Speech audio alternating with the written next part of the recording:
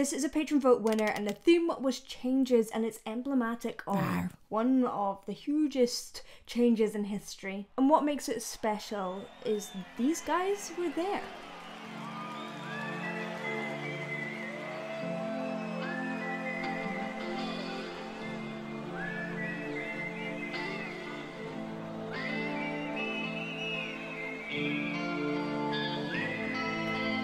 The most iconic whistle.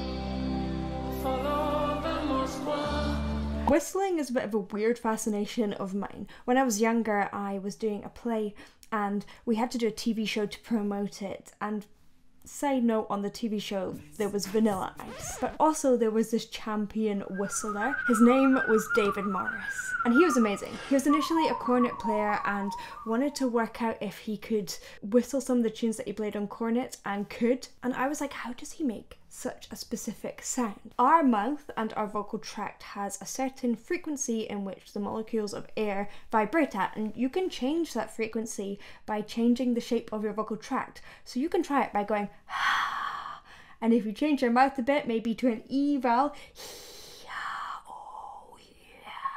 you might hear a change of pitch in your breath. But when you whistle, you create a little funnel and the air is compressed and the air molecules move faster as it creates a jet and vortexes of air come out. It's so amazing that we can do that, and singing's even more complex, so I find it so incredible.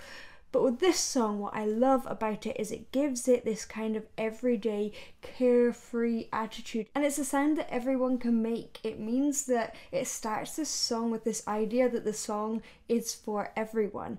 And this whistle almost got cut when they went to go and put this song out in the US. The record executives were like, oh, whistling isn't cool. But they fought to keep the whistle in. And it wasn't for any particular reason, it's just that it sounded kind of cool. But I think it's absolutely perfect for this intro.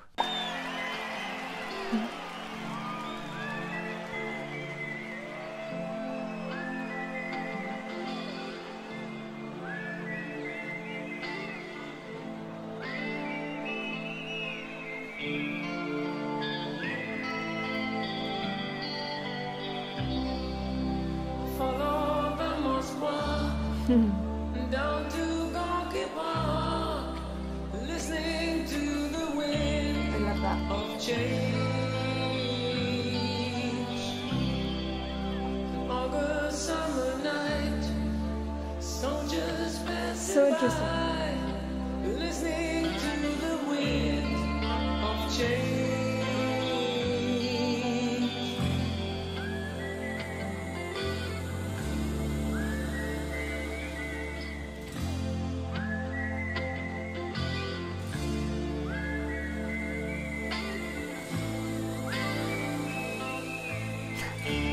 Love the whistling so much. He has such a balanced tone. It is both warm, it has a little bit of twang, perhaps a little bit of nasal resonance that comes through, but that balance between the warm and the cutting, twangy, trebly sound just makes it feel balanced and really, really safe, which is so important for a song like this because it's all about hope. And as soon as it becomes unsafe in the tone, then we're moving away from that emotion. I love how he uses different vowels. Change. He's going to a narrow E on the end. To me, that narrowing makes it constrict or compress a little bit, which adds a little bit of tension into that sound. It's such a musical metaphor for the tension that we go through a massive change. Then he opens it up and he adds that grit again. That is such a musical metaphor for the grit and the hardship that has been faced. And that distortion is a really interesting distortion. He puts it on, takes it off whenever he wants, and that's really difficult, but he's also creating that, I think, at the laryngeal level, and then opening up and creating this big open space, perhaps a bit of lift in the back. Oh, it's so beautiful. Soldiers passing by, oh, that distortion. To the wind of change. It's so opposite, because often I'd say change as an open vowel to make it a bit easier, but change just, it closes it in. And note that he's not squeezing any muscles, his breath isn't being pushed, it's just narrowing that vowel slightly is enough to give you that feeling of tension. Emotional tension, but not physical tension.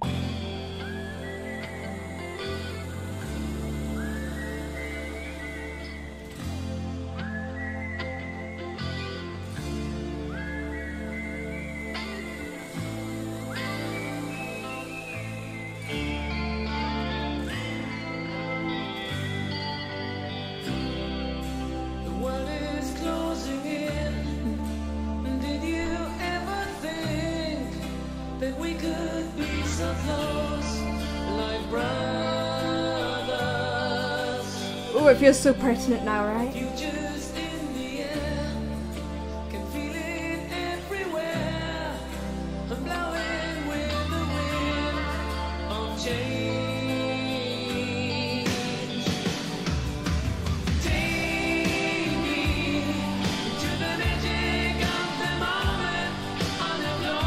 Harmony. Oh, it's so beautiful.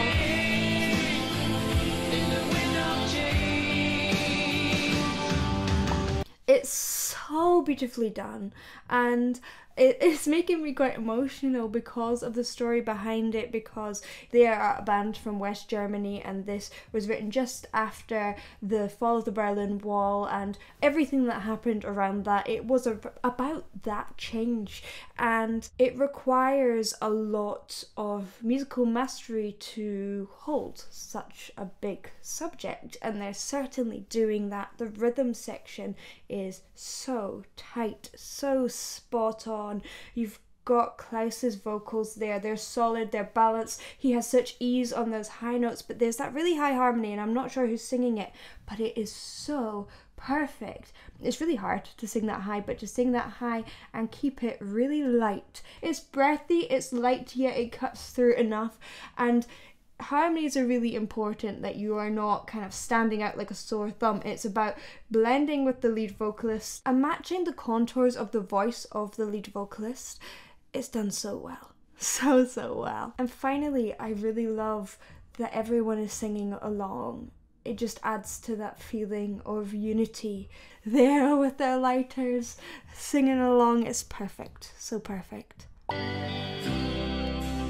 world is closing in. Did you ever think that we could be so close, like brothers?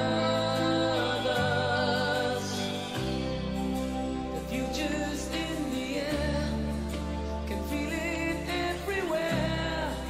I'm blowing with the wind. I love how you can hear his accent a little as well.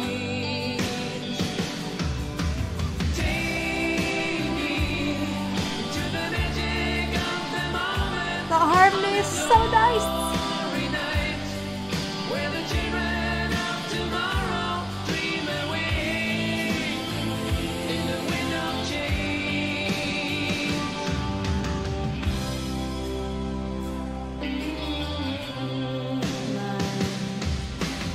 Now a bit of history here, and a bit of unusual history here. Scorpions had a gesture of presenting a gold record and $70,000 of royalties to Mikhail Gorbachev. Now, I'd suggest you go and look at the history of all of this. And interestingly now, they have changed the lyrics to be about the Ukraine war. This song is still making its mark on the world. It's still calling for peace. It's still calling for togetherness and unity, and I mean, what a beautiful song. And apparently it all just came to him while he was sitting in Gorky Park, which he sings about in the song.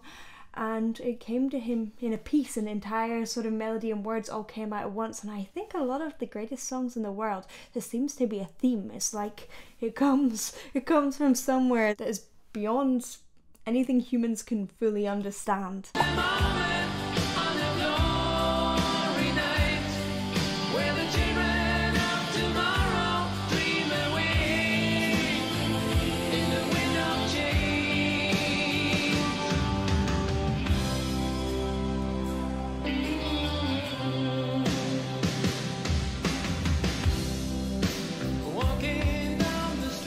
So much cohesion. Ooh, that's interesting. He has a really distinct way of holding his mic. So he's like, sing, sing, sing, sing, sing, mic away, sing, sing, sing, sing, sing, mic away. Why is he doing that? Breaths hold so much emotion. So if you're like, it can make it feel quite jumpy, it can put us on edge. You might want something a little bit more smooth, especially for something like this, which is hopeful. You don't want a kind of quick breath or a jaggedy breath in there because it takes you away from the emotion that he wants to portray. However, it also might be just something that he dislikes in general. He doesn't like the breaths. I'm personally a lover of the emotion in breaths, but in this case, I understand why you wouldn't want it. Some people hate those breaths and find them a bit irritating, and I understand that too.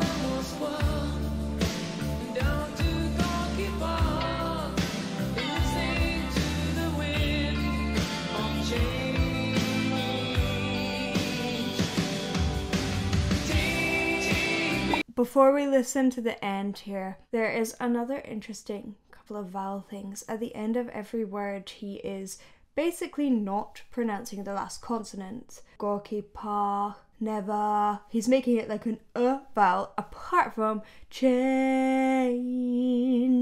And that has that focus and that energy towards the end of the word. So you really hear that.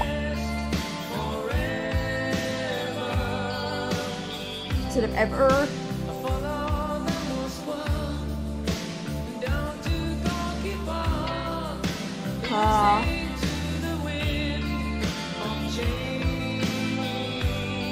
And then that focus again. Well, the whistle's kind of like the wind, isn't it, as well? I like it. Ooh, I love these.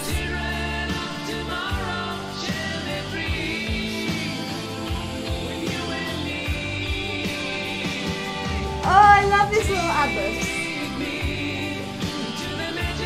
Those ad-libs are so... And ad-libs are just improvisations. They're so gentle, yet they cut through. And again, it just gives this feeling of joy without being overwhelming. It's kind of interesting because often in songs you'll hear those and they'll be pushed really far forward in the mix. But here, it's back a little bit and it shows how many great singers are in this band.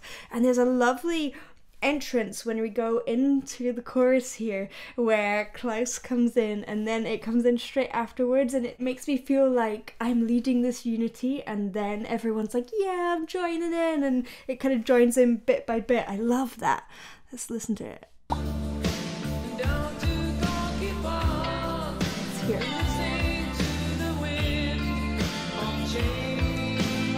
Oh, here. It's so good.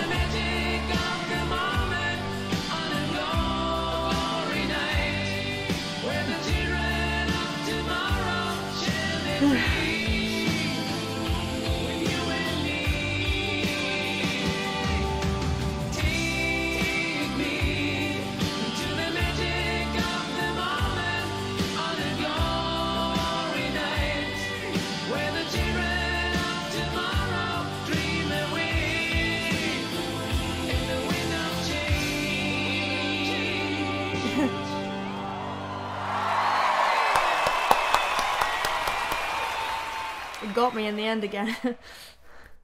I'm a person that avoids the news, but it feels like whenever I do turn it on, there's something that feels very far away from this song. So it's really emotional because I think humanity have been searching for the same thing for a long time, and we're not quite there yet. But feeling the unity of this song, seeing how the audience reacts, And knowing that it's even possible to feel it in that small moment means it is possible in a bigger moment, in the wider world. And that's what this song gives us. It gives us that hope that it can be beyond just this song. I think it can be. Before you go, I have just released my very own album, Fable. I would love if you could check it out. There's a few songs available here on YouTube and on Spotify, and I'm really proud of it. But for now, thank you for watching, and I will see you in the next one. Bye. Rar.